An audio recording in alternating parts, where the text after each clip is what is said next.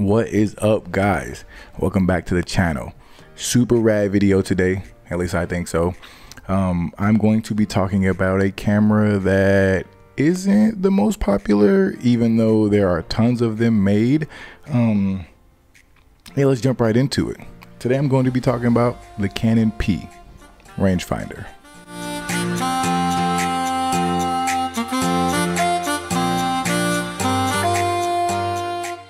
So the Canon P is one of Canon's first rangefinders. I won't say it's the first. I know there were a few models before this one, but this is one of the really popular rangefinders that was made. It was made in the late 1950s, early 1960s. They made tons of these models. I've had my eye on getting one for a while, but I've had a super big toss up on which camera I've been wanting to get. As you guys know, I take my Canon, scratch that. As you guys know, I take my Contax T2 everywhere. Automatic camera, pretty much, point and shoot, batteries, the whole nine, electronics, everything. It's one of the cameras that I take with me most of the time. Well, as of late, I've been looking for a camera that didn't have any batteries. That kind of takes it back to the roots. I wanted something that was fully mechanical. There was no autofocus, no batteries, just nothing to hassle with. So I've been like up in the air for cameras. I've looked at Nikons, a ton of the F series, FE series, F2, F3, FE2, just a lot of Nikons, even Nikon's rangefinder, the S2, S3. I just have been looking for cameras that I can add to my collection, but something that isn't super crazy expensive, something that's affordable, but also something that's just good, holds up well. Well, I stumbled across the Canon P that I've looked at for a while. Crazy thing is, when you look up videos, information, aside from like forums and stuff, there's really not that much information about these cameras out there. Maybe because they're not that popular. Obviously, your favorite YouTuber isn't telling you to go buy a Canon P. They're telling you to buy a Pentax 6.7. But anyway, let's just jump right into it. This camera is a fully mechanical camera. It does have this crazy gnarly light meter. Now, some models you can find have a light meter, some don't. It depends on which ones you find. This specific model that I bought, or I won't say model, specific camera that I bought, is in super good condition. The lens is obviously used condition. Well, not obviously because you can't see it, but the camera is in crazy mint condition. It did come with a light meter. Hopefully that focuses so you guys can see the light meter. It's super rudimentary. It has just a dial on the top that hooks into the cold shoe, and it pretty much just moves when you aim it at the light. Really can't tell if you guys can see it or not, but it is rudimentary, but it works. Now, not really sure if I'm even eligible to give this video. I got this camera Monday night, excuse me. I've carried it around solidly with me for about a week, shooting with it quite a few rolls. Actually wasted way more film than I should have, but I've been carrying it around with me to see how comfortable it is and how much I like it. And it's nice. The weight is good. The weight distribution is really good. It feels really good in the hand. It's not cheap. It's heavy. It's metal. It's mechanic. There's no batteries. It has a really bright rangefinder patch. Oh God, I probably fumbled saying that, but the rangefinder patch is really bright. You know, you can see it has really good frame lines. The lens is good. It focuses nice and smooth. I mean, it's like, this thing is, I like it a lot. Now, I'm not sure if I'll replace my Contax T2 as far as my everyday camera, but God, I wanted something nice, durable, solid that I can carry around, and this camera is it. It does have some really rad functions. It has up to 1,000th of a second as far as shutter speed. It does have a very similar look to the Leica M3. Most of you guys know what a Leica M3 is, and you guys know how I feel about Leica cameras. I think they're really good cameras, but they are just not budget friendly by any means, and they aren't meant to be, but that's neither here nor there.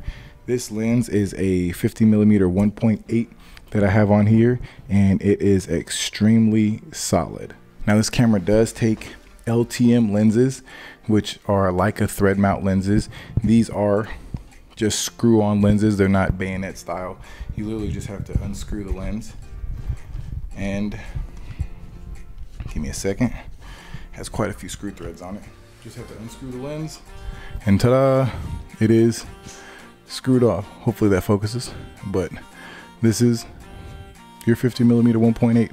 There are a few style lenses for this camera. I mean, you can get third-party lenses that are a lot cheaper than the actual LTM Canon mount lenses. I mean, they're still not expensive. I mean, maybe a few $100s. They're not going for super crazy, but they're not extremely cheap either.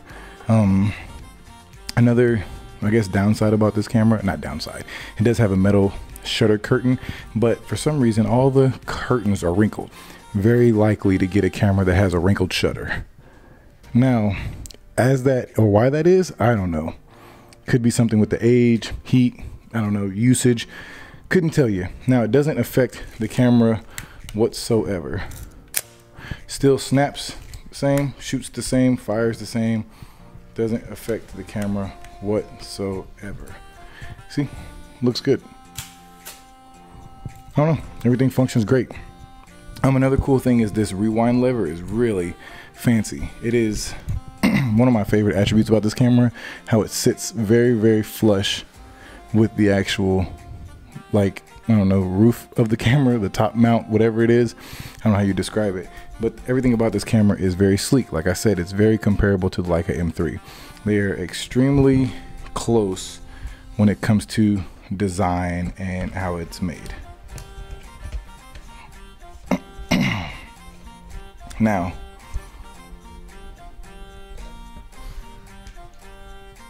cool thing about this camera too is your focusing dial here at the bottom does go back and forth.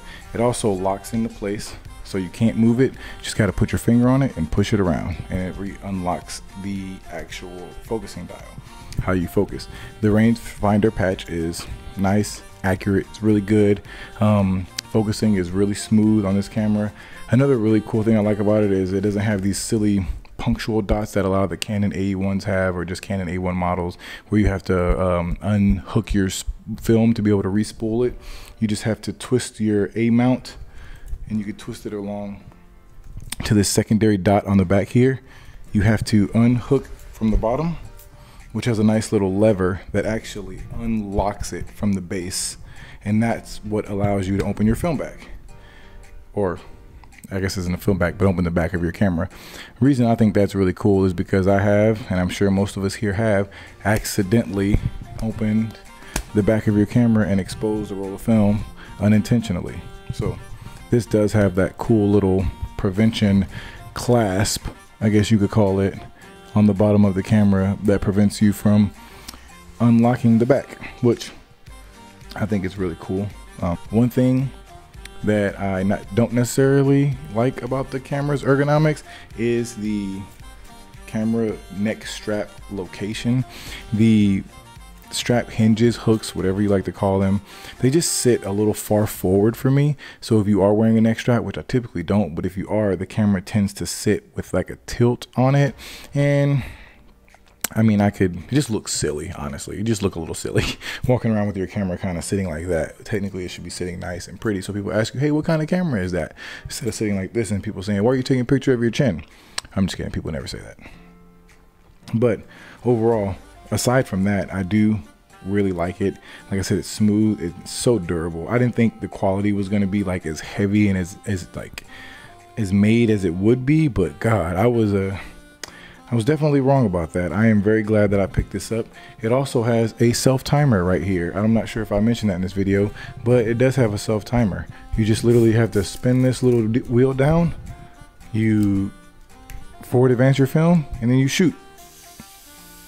It will rotate.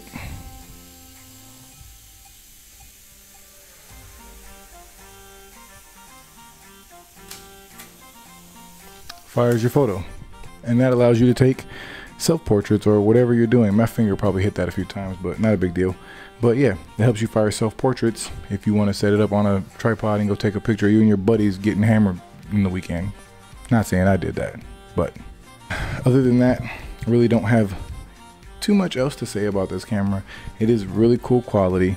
If you want one, pick one up. The price of these things are super reasonable. I think you can get one for around $200, $250, depending on the availability and the details of it. Obviously, they are old cameras, so be careful when looking for one. If you want one, just be careful of the mold, haze, fungus, scratches, just all that stuff. when you look for a camera, be a bit careful because they are old and they have seen a lot. So the older the camera, the more prone it is to having some sort of issues. This one actually is free of mold, free of haze, and all the above. So I got a pretty stellar deal on it, so I couldn't help but grab it. It is rad. I guess now I can say it's your YouTuber's favorite camera. Maybe I'm not your YouTuber, but God, that sounds weird to say YouTuber. But if you guys like the Canon P, get one. I hope you like this video. I really appreciate you watching. I want to say thank you to all the new subscribers that have checked in, all the new people that comment. I really appreciate you. Thanks for coming to the channel. I really hope this video serves somebody well, because when I was looking for one of these cameras, I had a really hard time finding any information, and I hope I answered some of your questions. If I didn't, I am sorry. Leave me a comment below and I will do my best to respond to you. I appreciate you all. Hit that like button for me, subscribe, tell your friends that you love it. If you hate it, tell your friends you hate it too. Until next time, be easy.